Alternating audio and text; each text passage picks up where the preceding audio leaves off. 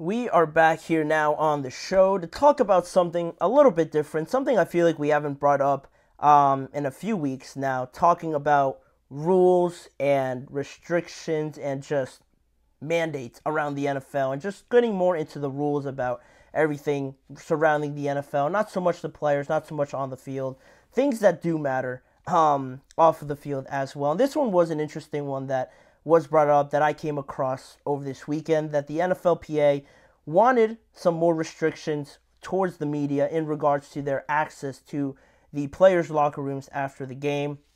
The new NFLPA executive director, Lloyd Howell, has brought up this topic of media access in locker rooms and just restricting some of their access. According to this interview he did with the Washington Post, he talked about it in just an overview of what he's looking to accomplish here with this new mandate, this new rule change potentially with media and their access to locker rooms after the game.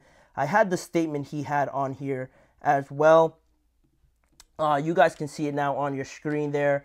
Lloyd Howell basically opening up his statement, his general senses on this, saying, "What I was hoping to achieve on behalf of the membership is to accurately articulate how they feel, and they do not want to be interviewed when they're naked, to open the door for doing some solutioning of what could be more effective." He said that in an interview with the Washington Post recently, and right now the NFL mandates media access, so interviewers can go in the locker rooms, but I think the period right now is, I think it's around 15 minutes right now for that grace period that players have to kind of get ready, get undressed, get everything that they need to do, and then the media can come in there and interview the players that they want to interview, that they want to get on camera and things like that. But that really isn't I guess that's not the biggest problem, the general idea with the problem. It's mostly the players around it, because you have a ton of cameras, and the way you line it up, the way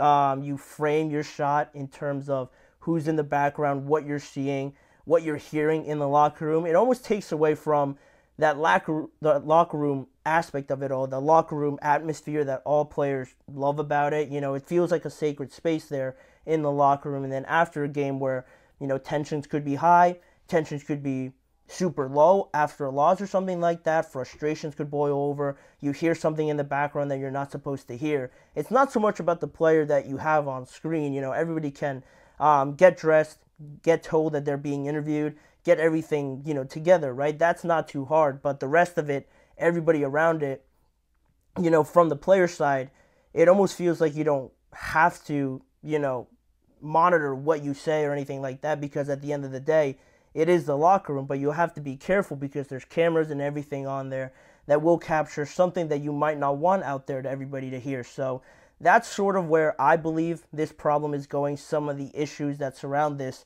and having a ton of cameras, a ton of people in the locker room, where, again, like Lloyd Howell is saying, not so much the players on the camera, but everybody else, awkward that you're trying to get changed, and there's a ton of cameras in there. They might not be interviewing you, but you can't feel too much comfortability getting changed or doing your own thing when there's so many people in there that aren't really supposed to be there. But with more media getting into the NFL now, them trying to expand more and more, it's not really going to change too much, but that's where the root of the problem is, obviously, with that. The union has already brought this issue up with the NFL, the Pro Football Writers of America, so they are making their voice heard on this topic, now trying to gain a little bit of momentum here to try and get something, as Lloyd Howell said, solutionized here with the NFL, and seeing if they could change anything about this. And in a separate statement, same interview, but just continuing on with Lloyd Howell, he continued on by saying, "I've heard and I've seen all the reasons why the media is hesitant or resistant to changing it. Players duck out of the back. They don't want to do the interview. The list goes on and on. The desire isn't in any way to prevent. The desire is to let me be decent." And it brings up a good point. A good point on the other side of things. You know, with the media, a lot of times these players don't want to be interviewed. A lot of times they, like I mentioned, after a loss, you don't want to be in there too often. You don't want to dilly-dally and just stay in there with everybody hot, everybody probably not saying much. If it's a bad loss or if you get your butts kicked or something like that, you don't want to be in there, and you definitely don't want to talk about what went wrong, what did you do wrong, what did this other guy do wrong, what could you have guys done better. You don't want to hear any of that, probably, especially if you're getting your butts kicked in a game. So that leads into some players, just sneaking out, like they said, or just not wanting to do it, maybe not giving the best of answers or something like that. That is a fair point on the side of the NFL and media wanting to get in there, but according to Lloyd Howell, that's not it at all. They don't want to prevent it. They just want, in reality, just want everybody in there to feel, I guess, more comfortable, be at a level where they aren't feeling exposed, I guess, in a way, being in the background or just surrounding with a lot of people in there in terms of the media.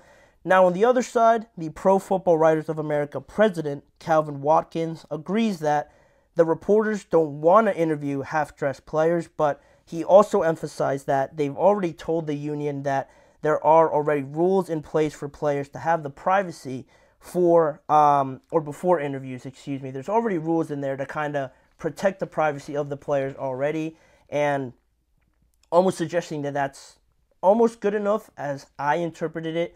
But in response to that, now the NFLPA has suggested that maybe you have players, reporters interact in just a different part, not in the locker room, maybe somewhere else in a different room or something like that, which I don't think is the worst idea, or also just extending that grace period by 10 or 15 minutes more. If they have to be in the locker room, if they want to be in the locker room, just extend the grace period, which again, I don't think is the hardest thing to do, obviously. But the NFL's media policy has already been set and distributed already for this upcoming year.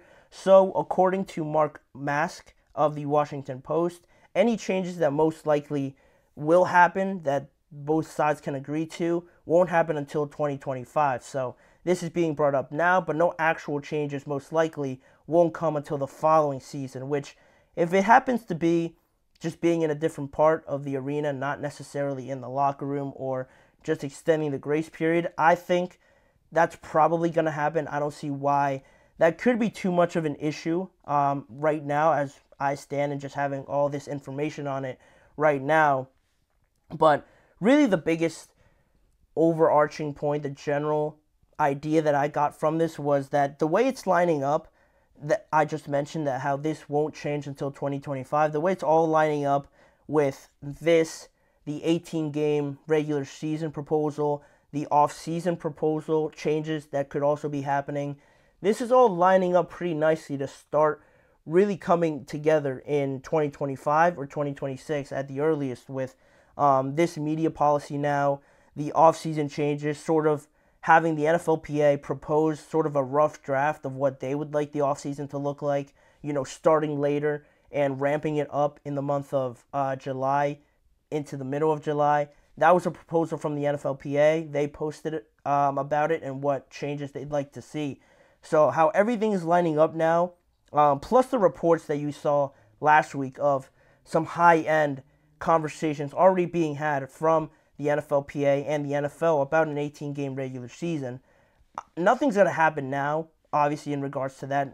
For 2024, it's going to look exactly like it did last year. But with all these things now starting to pile up on top of each other, I think next offseason we're going to see and we're going to look at just that offseason, I think, being dominated by these conversations around the entire league about the bigger problems like the offseason, media access, the 18-game season, how they can start slowly integrating all of that starting in 2025, because everything is lining up perfectly now.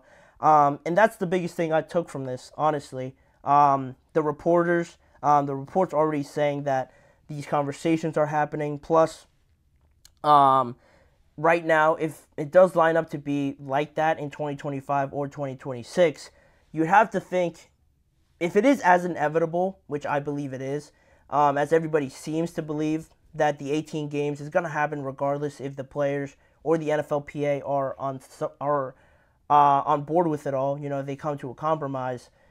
Right now, if you're the NFLPA, if you're the players, I would stockpile as much of these things as I can. The media access restrictions, make that a requirement to get the 18 games, make that at least a strong desire of your side to want to change in this new CBA if they come to an agreement on that, changing or come to an agreement on an entire new CBA.